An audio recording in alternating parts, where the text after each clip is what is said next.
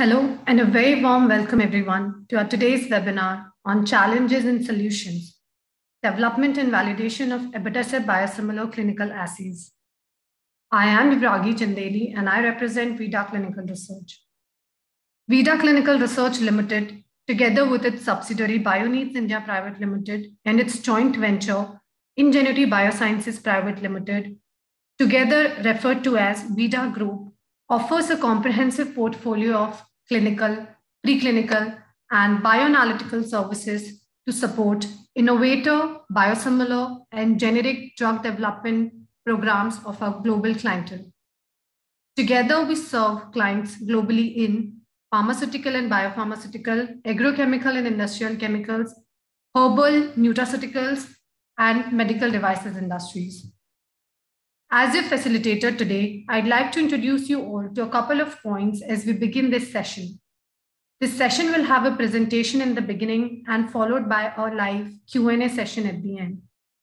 We have also enabled our Ask a Question feature. It's right on your screen, wherein you can drop all your questions related to this webinar.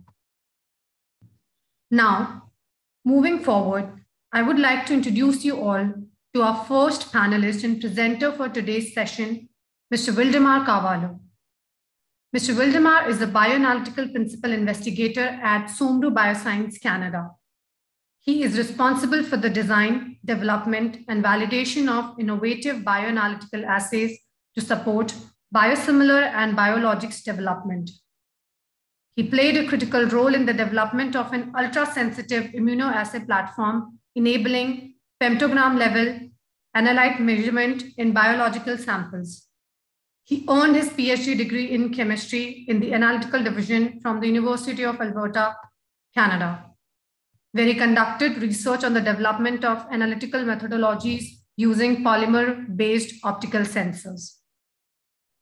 Our second panelist for today's session is Mr. Shahid Hassan. Mr. Hassan is the global project manager at Somru Bioscience.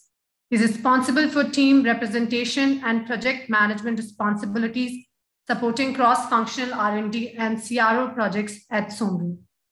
He completed his master's in engineering and he is experienced in managing geographically dispersed teams in North America and Asia and dealing with project complexities with time zones, languages, and cultures. So without any further delay, I would like to virtually call upon our first panelist, Mr. Wildemar, to begin this session. Over to you, Mr. Wildemar. Thank you so much for the introduction.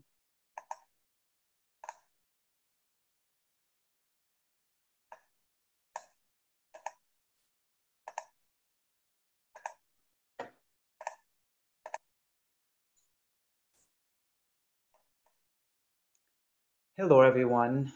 Thank you for having me here today. Today, I'm going to talk about the challenges and solutions in the development and validation of Abatacept clinical assays. Here's an outline of my presentation. First, I'm going to give you an overview on Abatacept, its structure, mechanism of action, and characterization, as it is really important to understand them so we can develop effective clinical assays. And then we will jump into the challenges and solutions in the assessment of Abatacept clinical assays, including PK, ADA, and NAB, taking into account regulatory considerations from the FDA and EMA when developing those assays. So Abatacept, I shown here in this figure, it is a soluble fusion protein that consists of the extracellular domain of human CTLA-4 linked to the modified Fc portion of the human IgG1. Modifications to the original sequences of the human IgG1 gene were introduced to avoid unattended disulfide bridge formation and to reduce the ability of complement activation. Structurally, Abatacept is a glycoprotein with a molecular weight around 92 kilodaltons, composed of two identical subunits, covalently linked by one disulfide bond, and it is produced by recombinant DNA technology in a mammalian cell expression system. Abatacept's mechanism of action, as shown here in this figure, is to prevent T cell activation by selectively bind to CD8, CD86 receptors on antigen-presenting cells, displacing the other natural ligand CD28 expressed on T cells. So the interaction between the CD28 and CD86 is required for full T cell activation. Therefore, this blocking action by abatacept deprives T cell from an important co-stimulatory signal, leading to suppression of T cell activation.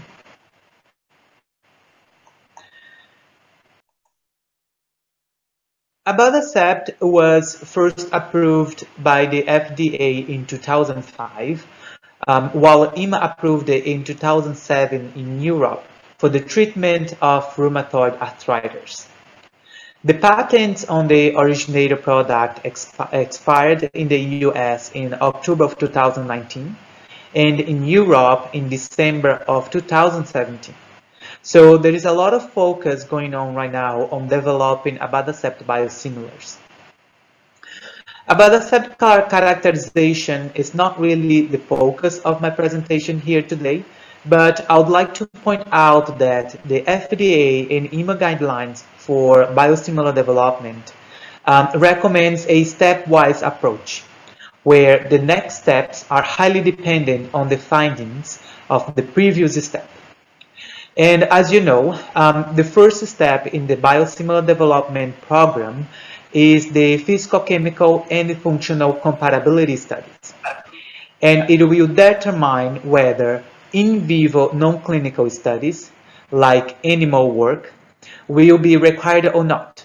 So if your characterization package is strong, is good, you can skip any animal work. But for that, in addition to the traditional physicochemical characterization, which a lot of sponsors seems to focus on, you do need to spend more time on doing functional characterization. This table here lists some of the quality attributes and the corresponding analytical techniques used for compatibility studies. As listed here, IntelliB stands up among all those technologies because it offers compatibility studies of a number of quality attributes such as higher order structure, post-translational modification and glycosylation profile, and in vitro functional bioactivity. And it does that in a single platform using the whole abatacept molecule, which is highly recommended by the FDA and EMA.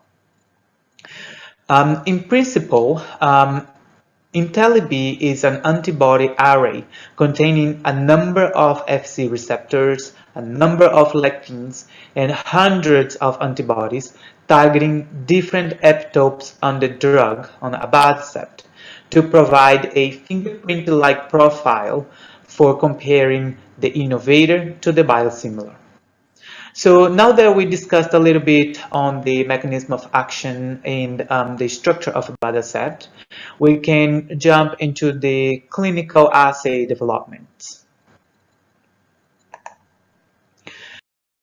So I'm going to start with the PK assay development.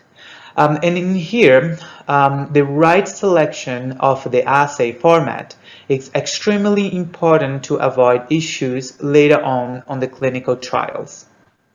So your assay should be robust enough to support the whole biosimilar program, including preclinical if you need, and all clinical phases. Here are three examples of PK assay formats that we haven't seen. In the first example here, we have a capture antibody targeting the Fc portion of Abatacept and the detection antibody targeting the CTLA4. In the second example, we have both capture and the detection antibody targeting the CTLA4. And in the third example here, we have a capture antibody targeting the CTLA4 portion and the detection antibody targeting this Fc portion. So all these assays would work for non-clinical work, and also when you using normal human serum. But when you go to the patient population, so here we're talking about Abatacept. And in those patients, they have high levels of rheumatoid factors and IgGs. And we haven't seen significant background noise and variability on the measurements for these assays that targeted the Fc portion of Abatacept.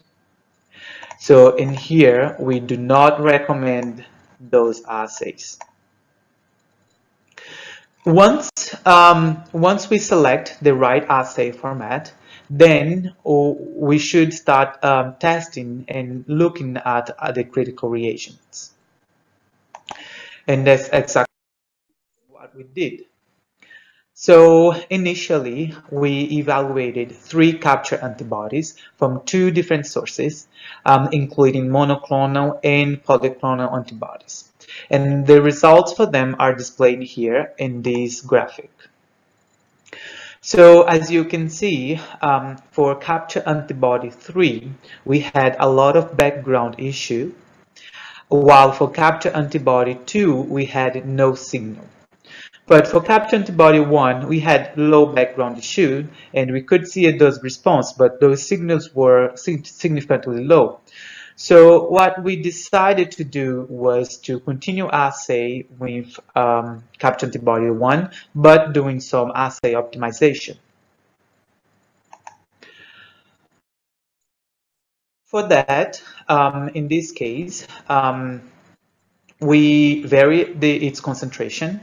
We increased the coating concentration and also tested a solution phase where the reaction between the capture antibody and Abatacept is performed in solution, and then the immunocomplex formed is captured on solid phase.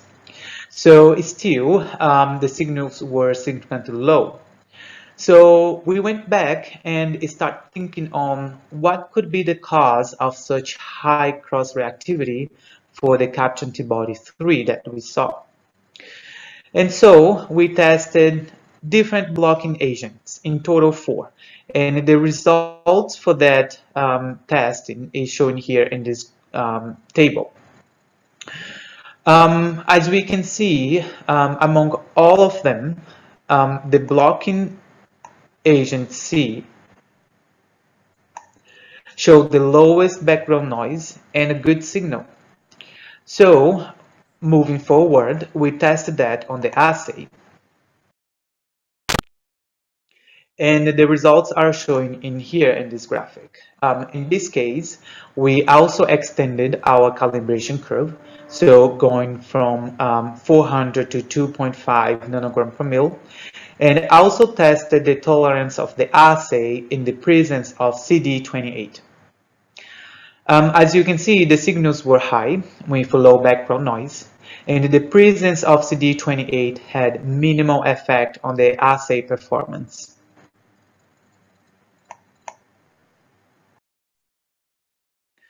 We also carried out some selectivity studies and a mini accuracy and precision test with, again, an extended calibration curve, in this case going from 800 to 5 nanogram per mil.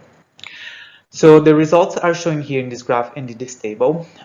We could obtain a range of 20 to 800 nanogram per mil with a linearity up to 400 nanogram per mil. When we look at the QCs, the results for the QCs, we can see that the percentage CV and buyers are all below 20%. So with that, here are some take notes for Abatacept PK. It is extremely important to design an assay format that is robust enough to support the entire biosimilar life cycle. So the assay should work through all the clinical phases.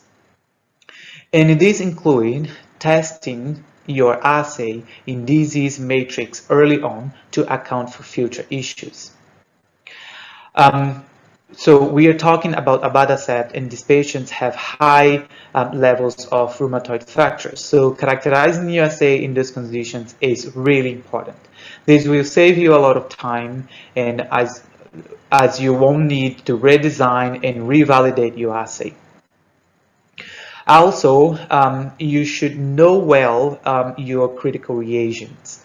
So know the binding epitope where it is targeting. Is it the FC? Is it the FAB or hinge portion? Know the stability and ensure supply of the same reagent, and also take into account batch-to-batch variability. Finally, here, plan early. So don't leave it for when you want to start clinical trial. So these assays require some time for the development and validation. So planning early is really important, specifically if you have to do preclinical trials. Okay, so now we can start talking about immunogenicity assay development. So in the case of abatacept, it is a very special case.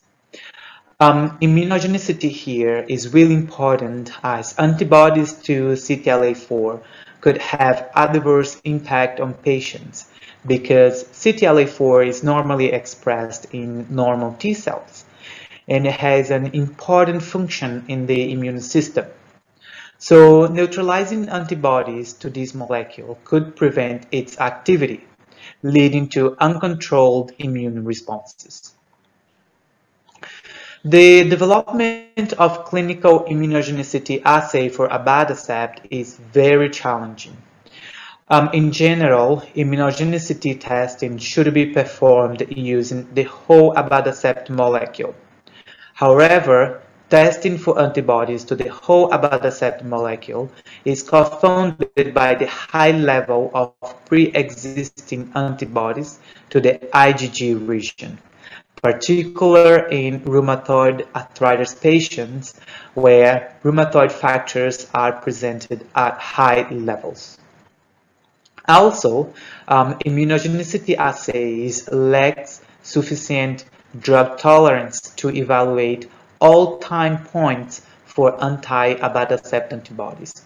So the innovator had a lot of issues when they were developing the immunogenicity assay.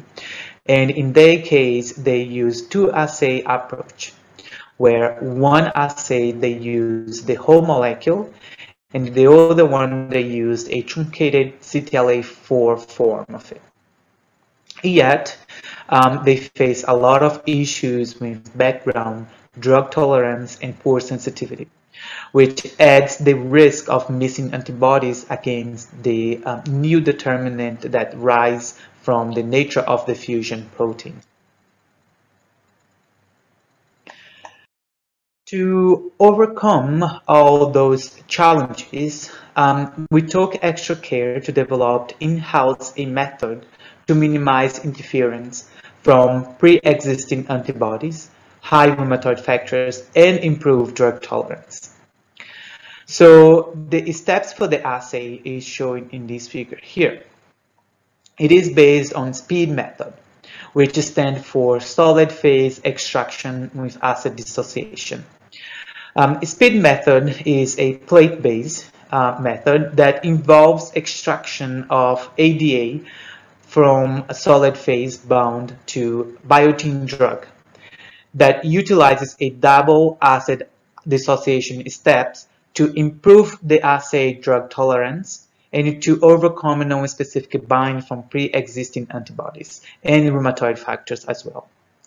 So we also have generated highly specific positive controls for the assay.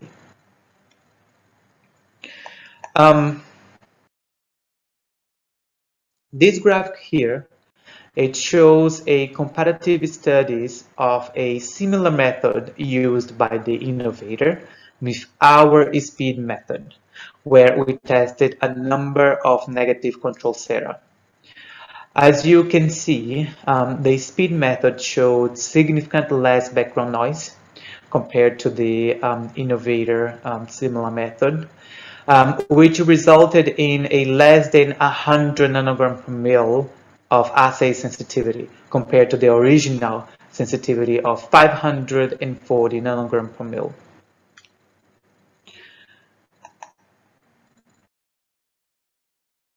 This table here summarizes the challenges and solution in the development of ADA for Abatacept. I'm not going to go through all of them, but I would just like to point out some. So the innovator used two assay approaches to overcome those high levels of interference. In our case, we use a speed method to overcome those interferences. We also developed in-house a positive control and also qualified it. Comparing the sensitivity of the speed method with the innovator, our sensitivity is 100 nanogram per mil, while the innovator is 540 nanogram per mil. And also, there was a lot of variability and background issues due to the rheumatoid factors present in complex matrix. So in this case, we used a double assay dissociation to overcome those challenges.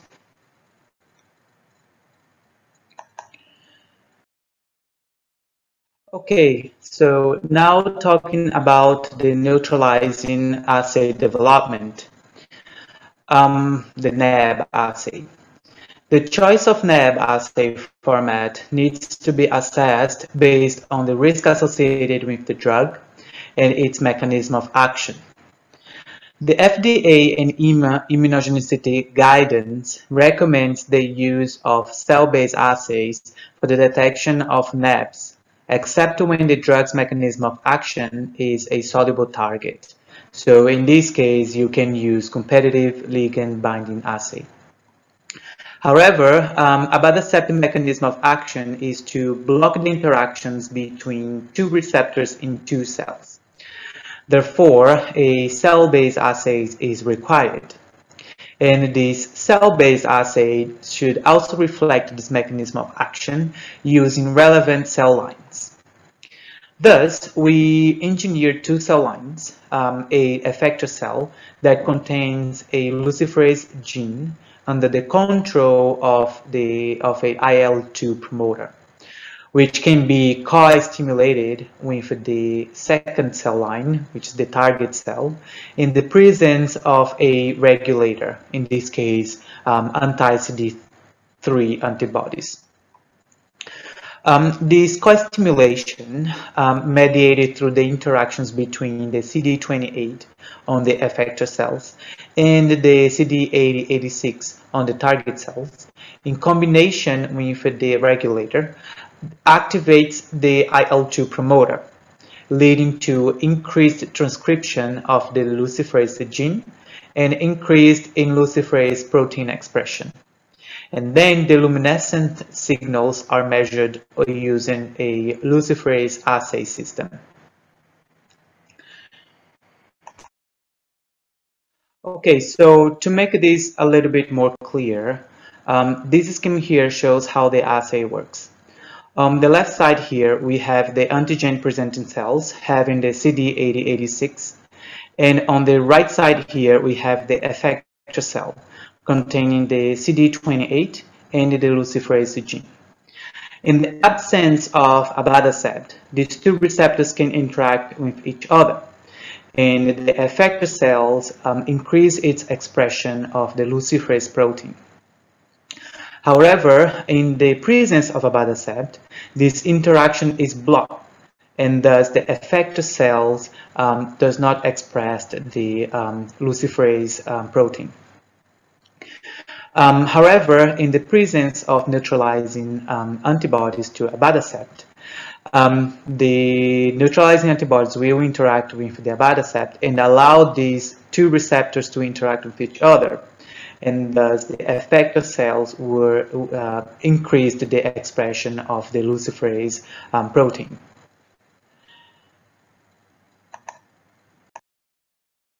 Okay, so initially we optimized some of the assay parameters where we determined the optimal ratio of the least buffer to lysate to luciferase enhancer volumes. The results for that are shown in here. And as you can see, when using 20 microliters of the least buffer and 20 microliters of the lysate, we obtain better signals. And we used that parameters for our next assays.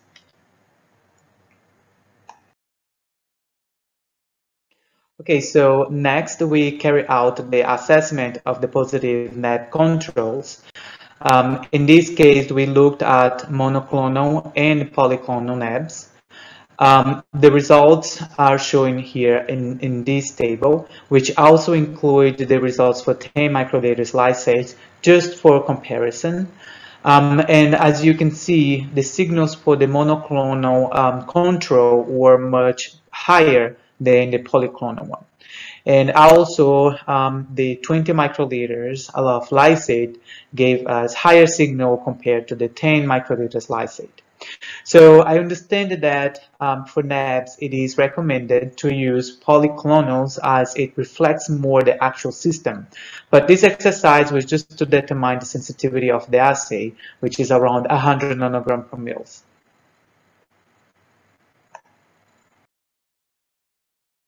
We also did some MRD assessment where we looked at 4 different MRDs. The results are showing in here in this figure. And here you can also see the CVs. For a cell-based assay, they are very good.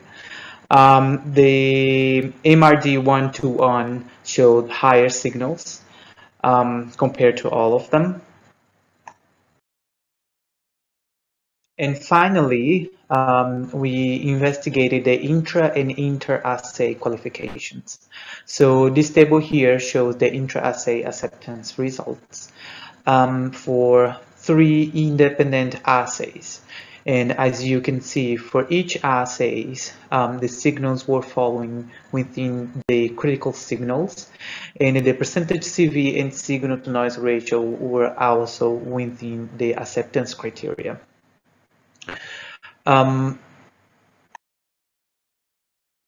Now, this table here shows the inter-assay acceptance results. As you can see, the average for the signals for 3 different independent assays, the standard deviation for them, the percentage CV, fall within the acceptance criteria, and all of them passed. So in summary, abatacept is a multifunction complex molecules. And for the detection of neutralizing antibodies to it, a cell-based assay is required as per FDA guidelines and due to its mechanism of action. Also, the assay requires multiple cells to reflect its mechanism of action, which also requires custom engineered cell lines. And similar for the other assays, your critical reagents needs to be well characterized. So in this case, you really need to know your cell lines and the positive controls. In conclusion, abatacept clinical assays require sensitive and robust PK and ADA assays, while for NAb, it requires a cell-based assay with high sensitivity. In addition, abatacept clinical assays requires experience and expertise in working with the innovator molecule to regulatory expectations. And we have a team of experts working with the innovator molecules and regulatory agents for a long time. The regulatory expectations on these biosimilars is always going up, and they are always expecting better assays than the innovator with higher sensitivity and performance. So you do need a partner that can not only develop these assays, who can understand the technical part, but also have experience with dealing with those regulatory interactions. In addition to that, the critical tool of these assays are the reagents.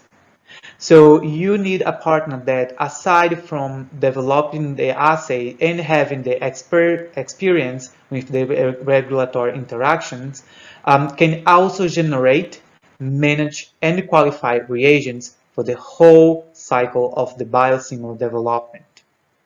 And Somru is equipped to support our Ingenuity partner. So Somru generates and qualifies our own reagents, and we are in a unique partnership with Ingenuity to support them with the reagents that are well managed and qualified before used. Plan early. Following regulatory expectations, these assays can take up to 6 months to be developed and validated.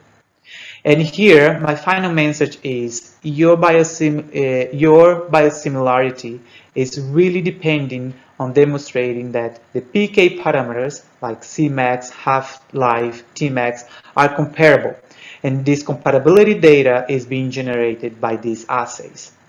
So they are really critical to your biosimilar approval. So if you have one assay that is biased to one of the molecule, then you are drawing conclusions based on analytical difference and not similarity. Thank you all for your attention and for taking your time to listen to me today here. I'll be taking any question. Thank you. Thank you for a wonderful, wonderful presentation, Will. Now we will move on to our questions and answers round.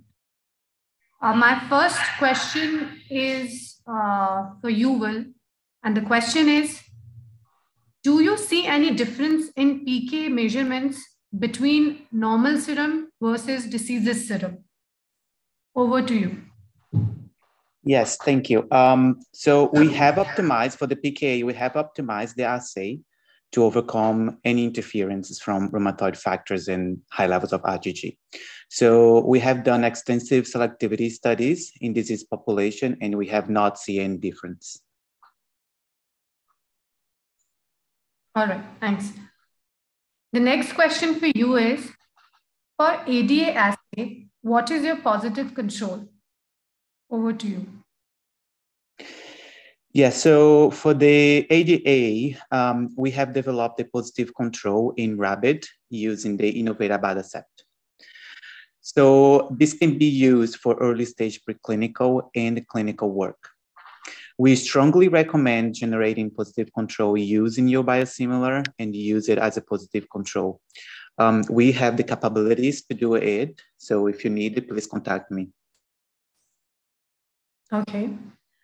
My last question for you is, PK assay, what if you cannot establish the biosimilarity? How do you handle the situation then? That's a very good question. We will do tests. We will test the biosimilar during the method optimization. And if we see any difference, we will systematically troubleshoot it to ensure that this is not due to analytical assay differences. We cannot, if we cannot solve it, our last option will be use 2 assays like the innovator did. This is very time consuming and labor intensive. We can discuss the details of our approach outside of this call, but in most cases, we are able to establish the biosimilarity. Okay. Thanks, Will. Thank you. Thank you, Will, for your active participation and also for nicely answering most of our questions. My last question is for Shahid. Shahid, the question for you is, how early do we need to initiate the project with you to meet the timelines?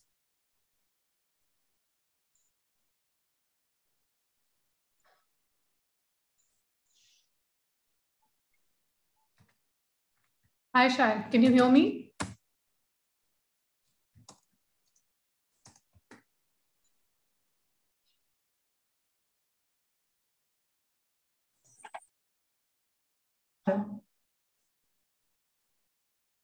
Hey, Shahid, can you hear me?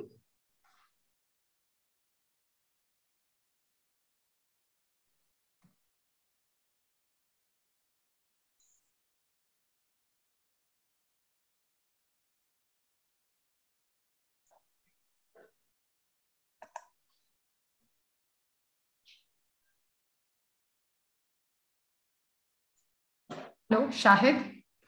So Shahid is having some network issues, but I can answer this question for you. So these assays, they require some time for the development and validation, especially if you are following the FDA and EMA guidelines. So normally we will need, it can take 6 months for the development and method validation, but ideally you should plan for 9 months. Okay. All right. So thank you, Will. Thank you for an amazing presentation and for nicely answering our questions. I'd like to take a pause over here. We understand that the session has kept us all well engaged throughout, but we will not be able to take any further questions at this point of time. But please be rest assured, everyone, that we will be sending the answers to every questions of yours via emails. Also, we will be sending across the recorded link of this webinar on all the registered email IDs. Lastly, I, on behalf of Veeda Clinical Research, would like to sincerely thank you all for being here today and taking out the time to be a part of this webinar. I would also like to extend my gratitude to Mr. Wildemar for being such a wonderful presentation and giving us all great learnings today. We at Veeda Clinical Research earnestly look forward to host you all again. Till then, take care and stay safe, everyone. Thank you.